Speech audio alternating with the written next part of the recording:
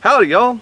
Today we've got a sweet 2009 Dodge Challenger SRT8 in the shop for some repairs.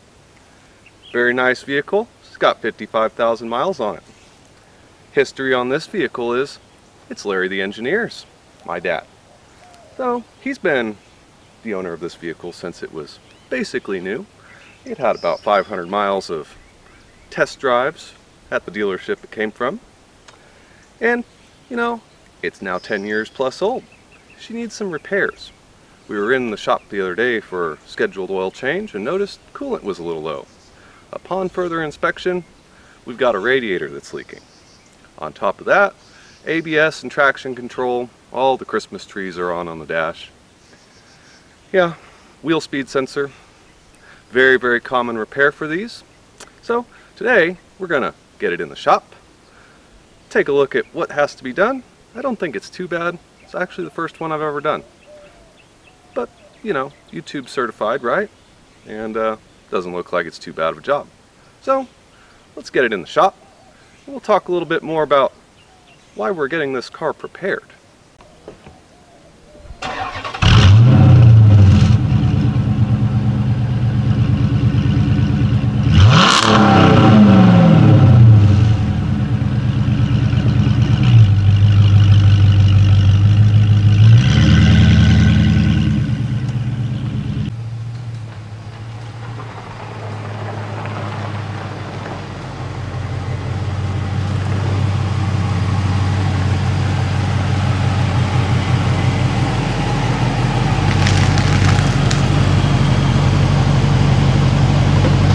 Alrighty guys, back in the shop where it's not already 99 degrees out. Well, it's hot in Texas. So, here we are.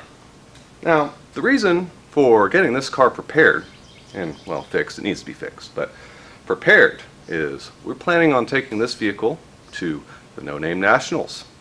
And Larry the Engineer, he needs someone to race. Now, I understand there's a member of the Bad Tree Productions crew, Mr. Terry, that is taking a 1973 Duster 340. Now, this car, 2009 SRT8, I think it'll be a nice battle of factory muscle cars, new versus old. Now, this one is basically stock.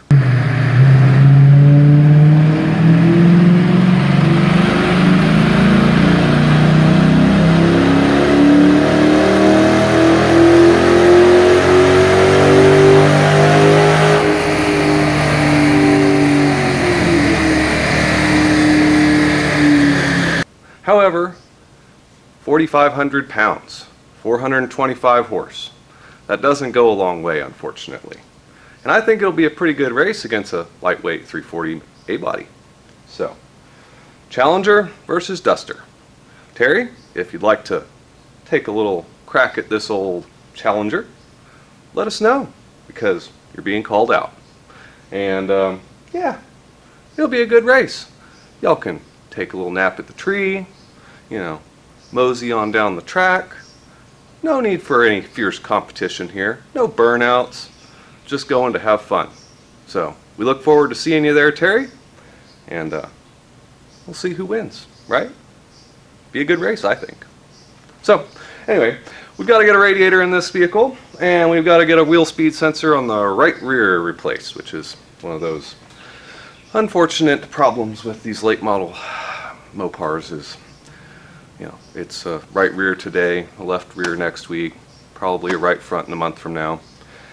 They're notorious is what I'm saying. So, let's just get cracking here because, well, it's not getting any cooler out. Alrighty guys, here we are under the hood, the venerable 6.1 liter Hemi. And yeah, there's a lot of plastic crap here that I know has to come off first. We've got to get the electric fan assembly at least off and probably out of here. Definitely gonna require possibly taking the belly pan off. So, and obviously we need to drain the coolant. But let's just kind of get started here. And know that I think that these little guys are our first victims. Get them out. They're pretty easy, I think. They're supposed to be anyway. Just like that. Alright. Looks like a lot of stuff's got to come apart here, guys. So, I don't know. We'll just see how far we can get here without completely disassembling the entire front clip. First things first, let's get it in the air and drain the antifreeze. Alright, now maybe I can get my arm in here to get this draining. Should probably just go ahead and pull this off. Oh, yeah, nice. It's got all sorts of random bolts in there. Okay, I give up. Let's pull the belly pan.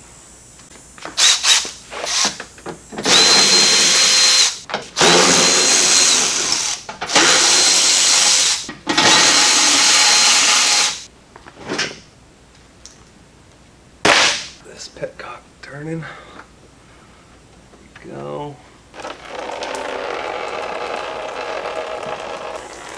Alright, well while that's draining, we'll go ahead and get the old fans out of there. We gotta get the intake tube off, and we'll let that do its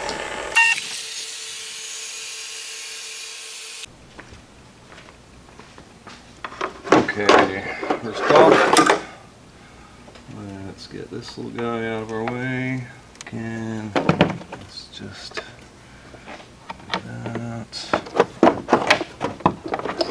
Okay, first things first, definitely we gotta get our upper radiator hose out of the way.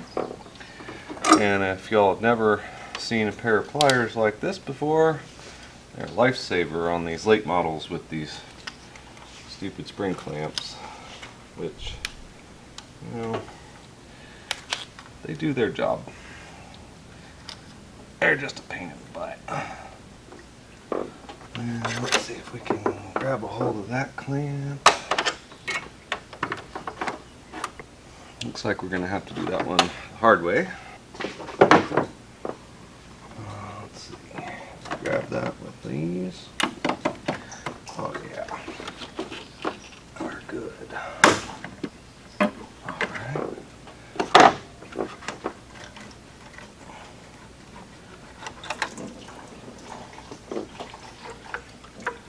Cool. One upper radiator hose. Now I can get our fan connector. Well, that's gone forever. Alright.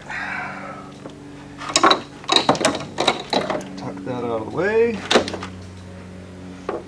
And now we can get to our two 10mm here for the fan assembly. Oops, sorry, 8mm. Yeah, there you are.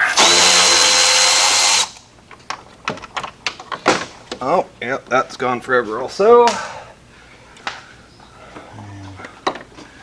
In theory, these little guys should slide on out of here. Just like that.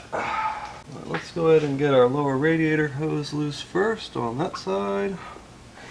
Should be out in a jiffy, right? Nice thing is this one does not have any auxiliary transmission lines attached to it or anything. It's coolant only. These little tools like this, guys, they are a lifesaver. Because you just cannot imagine how much of a pain in the butt it is trying to get pliers or whatever you can do to get on these. And this one, even with the tool, is definitely a tight squeeze. Got it? Maybe. Ah, God. Slide that down the radiator hose a little bit. And release our clamp. Alright. That's good. Let's see. Alright. Oh. You'd think that the radiator would be empty by now. But no. Looks like about a gallon of antifreeze on the concrete. Cool. My favorite. We're going to start with the ones that we can for sure get to. Looks like the condenser is mounted from the front of the radiator on the bottom. I'm really not too sure how we're going to get to that.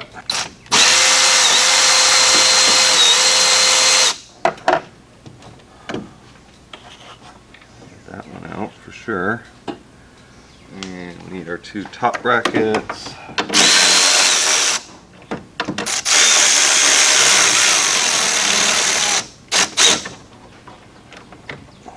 Not drop that bolt down into the abyss. That would be nice.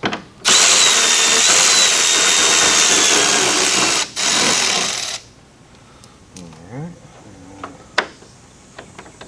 These two little brackets come out that retain the radiator on the top.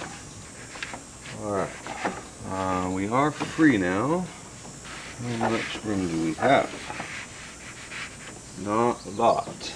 Okay, we've got one more 10 on top where the radiator is mounted to the condenser, or vice versa.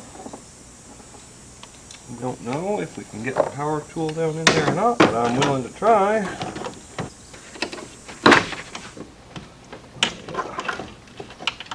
Oh, that one's an 8 too.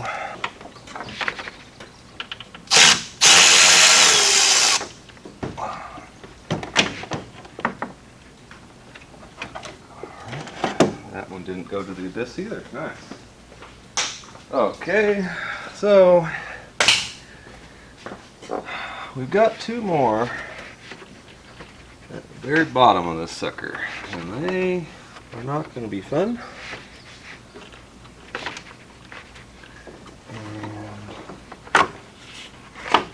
Okay.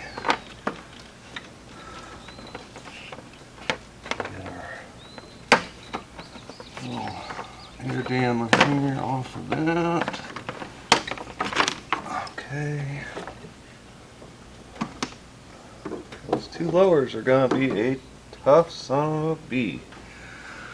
Okay, I can see that one now with the radiator tilted. That one, maybe. So it does look like I can get tool down in there.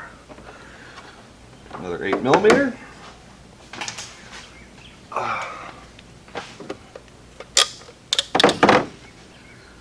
Maybe.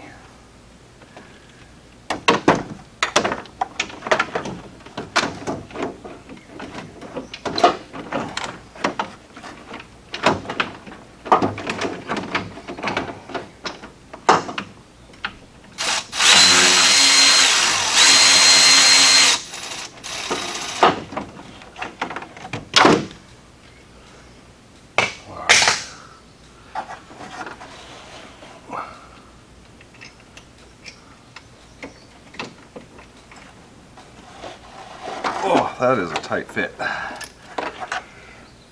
And I wonder what that little bracket was supposed to be holding. Hard to say.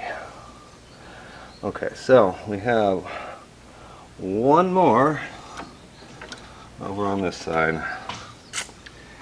It's not gonna be fun, I don't think. I don't know.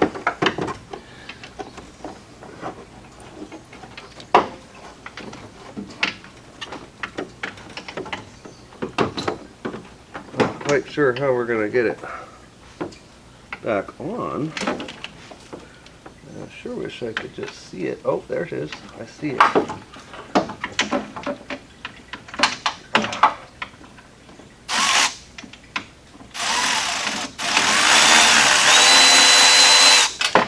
Got it. Oh, how the hell am I going to get it back on? Man. think we are going to have to take the airbox out.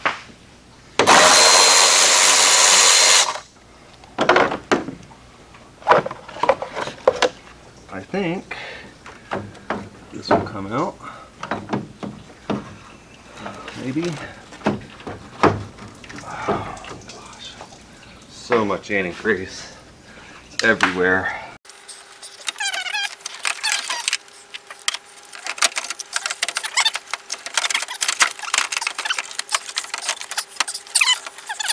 Alright, and she's out.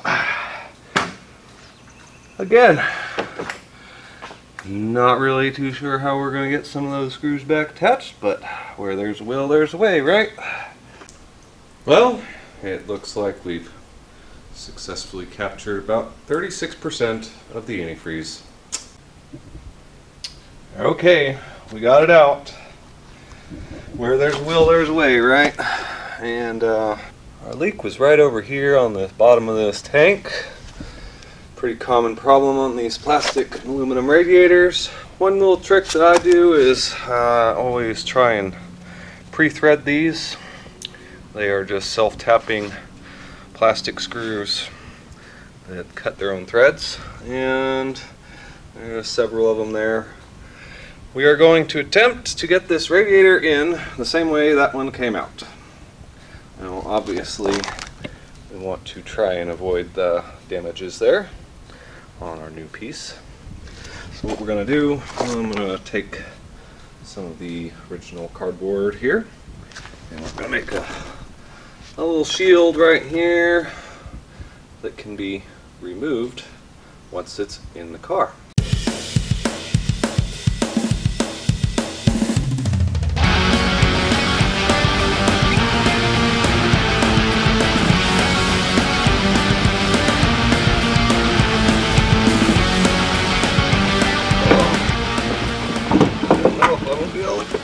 Back up. Oh wow. Oh, come on. Oh, it's like a raccoon trying to get that shiny morsel. Oh, okay. That's the worst one.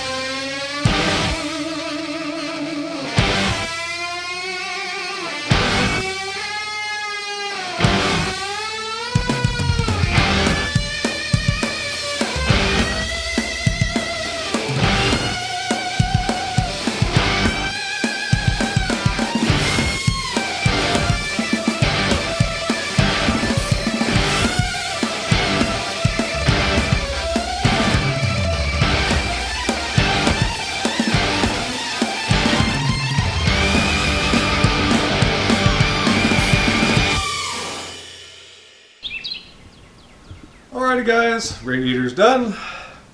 We've got to do a speed sensor now. Back here on this right rear wheel, it follows that little tie rod arm and goes right into that little connector right there. So yeah, I believe that is held in with a little clip, and we got a 10mm holding it into the spindle there, and should be able to change that out real quick. Alrighty guys, that does it for today. Challenger got a new radiator and a wheel speed sensor replaced. I even managed to change the display and the radio from Spanish back to English, which God knows how that happened, but it's ready for a test drive. Terry, I hope you'll take us up on the call out. It would be a pleasure to take these two really cool factory muscle cars, stock-ish, down the track. I think it'll be a good race. But that's all for today, guys. More Barracuda next week, maybe some wiring, and I've taken y'all's advice. The bumpers are going on as is. If we don't like them, we'll deal with it later. It's really not important, I think. I think they'll look all right. So anyway, guys, if you're not, make sure you subscribe, like, and share. We'll see you next time.